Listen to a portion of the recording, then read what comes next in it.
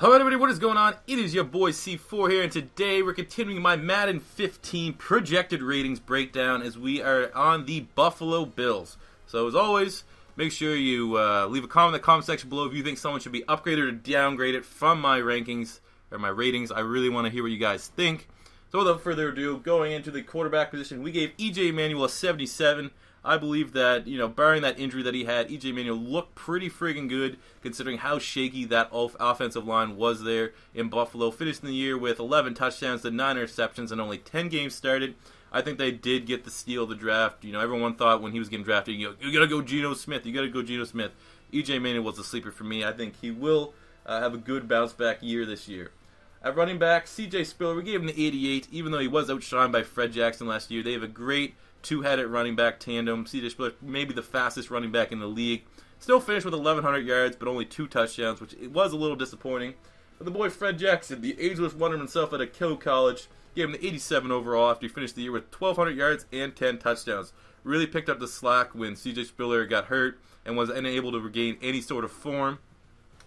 Great two-headed running back tandem there.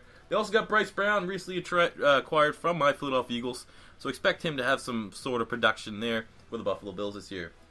Wide receiver, we gave Mike Williams, the recently acquired wide receiver from the Tampa Bay Buccaneers. We gave him an 83.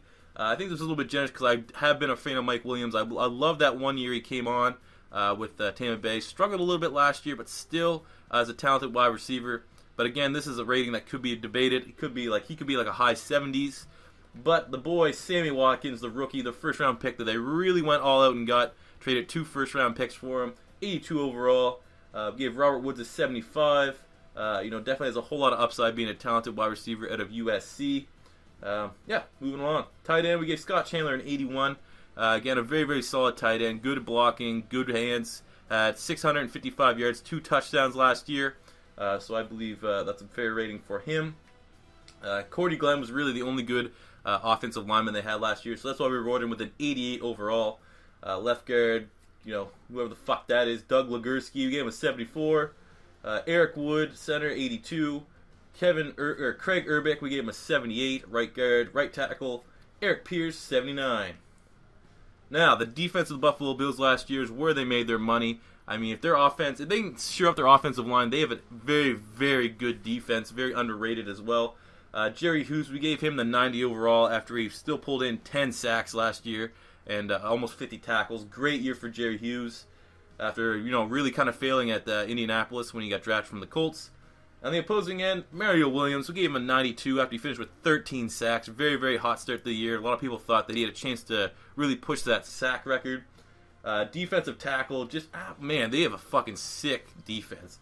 They gave Kyle Williams a 95 after he finished with 10.5 sacks.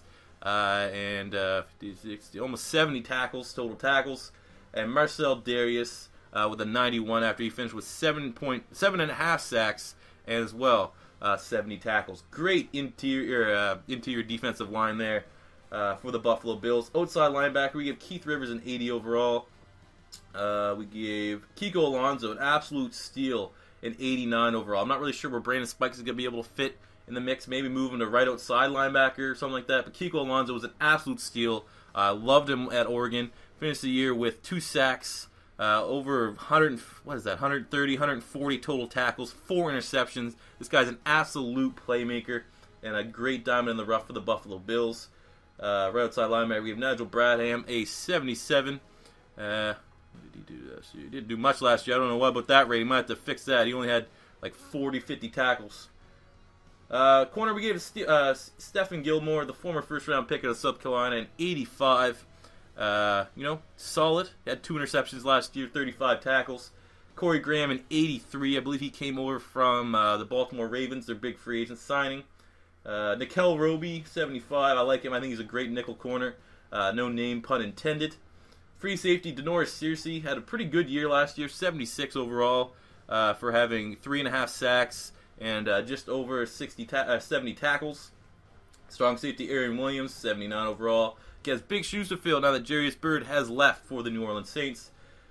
Kicker Dan Carpenter, 81. And punter Brian Moorman, 73. But there you have it. Those are your Buffalo Bill ratings. And as always, Leave a comment in the comment section below if you think anyone should be upgraded or downgraded. As always, make sure you hit that like button so I know you guys like these videos and you want me to do them so when I get to your team. Until next time, though, it is your boy C4 saying peace out, guys.